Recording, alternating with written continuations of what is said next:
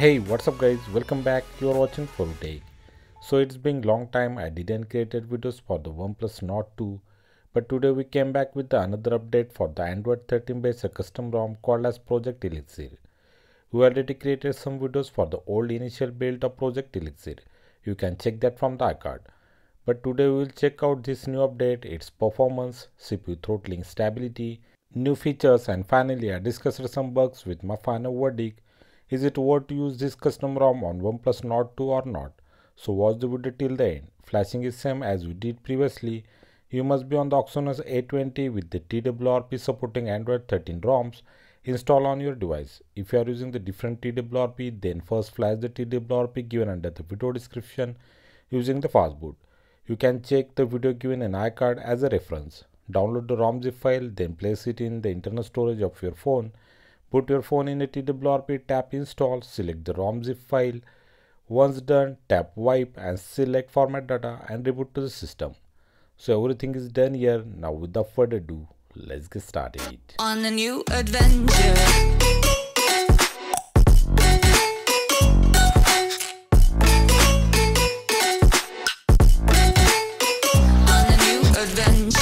Phone booted to the Project Elixir custom ROM boot animation. Let's complete the setup of the device and we will check what's new gets in this update.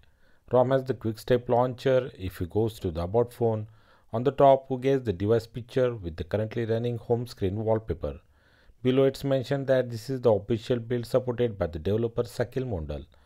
Android version is 13 with the same material clocked Easter egg.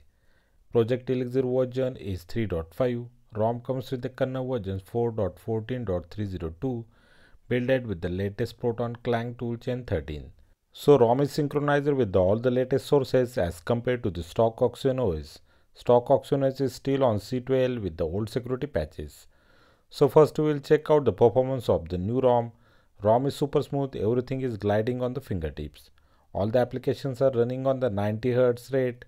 If you enable the force 90 Hz setting in the OnePlus setting of the device, every applications including the camera working on the 90 Hz refresh rate.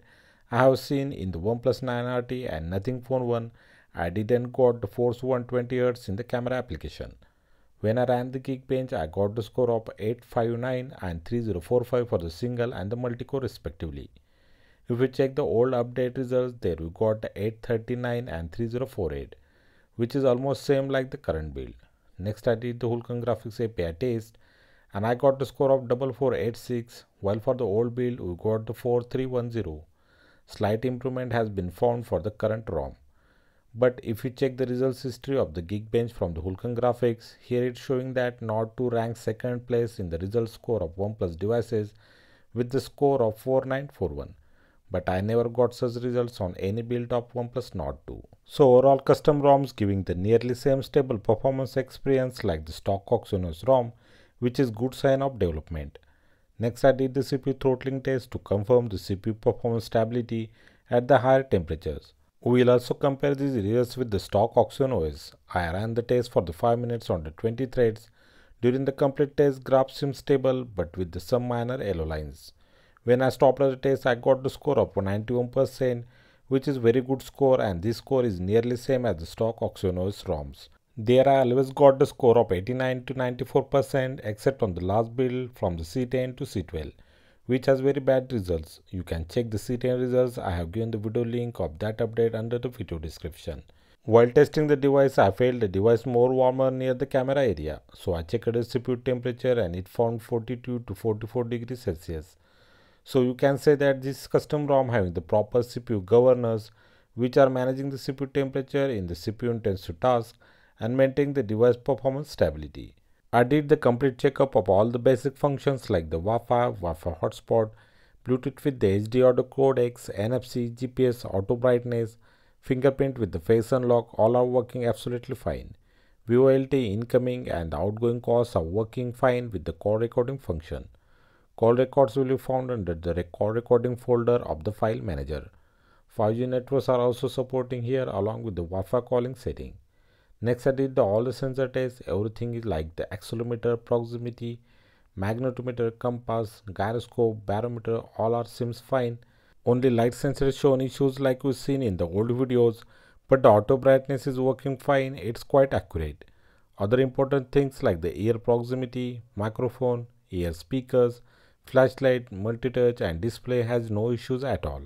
The most important part is the safety net. ROM is passing the safety net like old builds, so no worry about the banking applications. Widevine is on L1, so you can stream the Netflix and the Amazon Prime at the full HD resolution. ROM storage is encrypted, so our data is safe. So all the important security related things are maintained in the ROM. Google Photos application has the unlimited photos backup working. Now let's check out the camera section. ROM has the Google Core camera application by the default, and now it's added with the more working features as compared to the old builds. Like it has the different filter modes, but it's not working. Portrait mode is available and it's working. Wide angle modes are available and working good. It has the translate feature inbuilt. Front camera has the Snapchat emojis. Camera now added with the HDR and night modes. So this application is pretty useful, but still it lacks most of the features like the Gcam. I installed the latest build of Gcam MGC build. Here we get the nightscape portrait mode for both the front and the back camera are working fine. But sadly video recording did not have the slow motion available, but the time lapse is working good. All the wide angle camera modes are working. Panorama and the photosphere modes are available and working. Surprisingly 4K 60fps recording is now working here. For photos enhancement we get the HDR plus and the photo retouching, both are working very good. So camera section is pretty improved this time and useful as compared to the old builds. Now it's time to show you some features that were not present in the old initial build. Under the main setting there is a tab called as the enhance, which has all the customizations well arranged in the different tabs. Under the themes option we get the custom themes like the black and the vivid monet. Both are giving amazing pure black look to your device. We get the bunch of the headlines and the body font, system icon packs, signal and the Wi-Fi icons. Next under the lock screen tab we get the double tap to sleep toggle. This setting also available under the display setting and is working very good. We get the different under display fingerprint icons and the animation. You can check some of them as on the screen.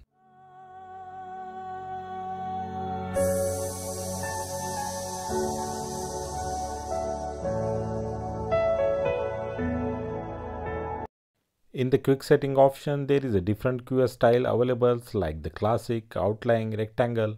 All are giving different look to the QS panel.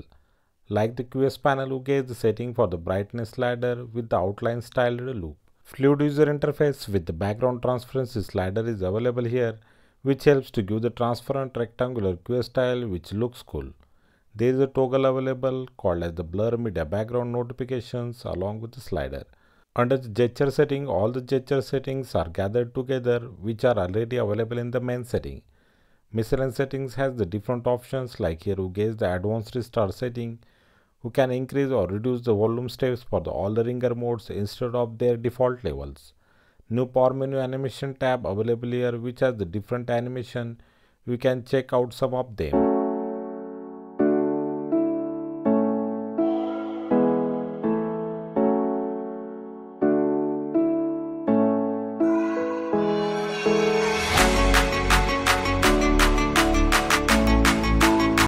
Under the system setting we get the OnePlus setting. We already seen this advanced tab in the old videos. Still we will see the quick overview.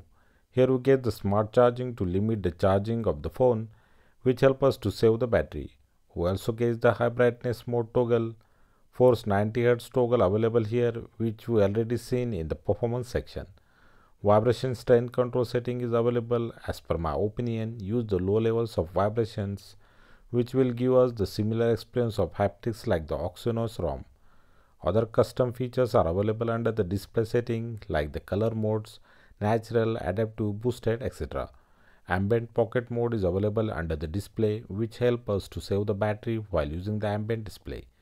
In the quick step launcher home setting, we get the themed icon for the app drawer icons. We can change the background transparency operations panel using the transparency slider. We can also add the different options for the recents panel like the screenshot, lock applications, lens and the clear all. So we did the in-depth review of the ROM in all the segments. Now it's time to check the bugs. Like all the old Android 13 ROMs, this ROM also didn't have the working OnePlus alert slider. Under the miscellaneous setting of the launcher we get the taskbar toggle, but it's actually not working good. Even after toggling on and off button, it's still not activated instantly. We can't able to minimize it by the long pressing the edges of the screen. Wi-Fi for Droid is available and it's only working for the speaker mode, not works for the Bluetooth devices. OK Google setting is not working, it's showing the error of language is not supported. But we can use the voice assistant by swiping the bottom corners of the screen. Under the lock screen media cover art setting is available, but it has no blur effect is working on the lock screen while playing the media. No screen of animations are working. These are only bugs I found, except these no other major issues are there. ROM is pretty stable in terms of performance, daily activities, and it has lots of amazing customizations. Battery drain is also seems negligible, still I will report the full battery usage after 2 days. As per my opinion, this custom ROM is my second favorite custom ROM after Pixel experience, and I definitely recommend you to try this ROM. That's it for today guys. If you think this video helped you, then please do like, share, subscribe and press the bell icon for the notifications of our upcoming content. Thanks for watching. See you next time. Take care. Bye bye.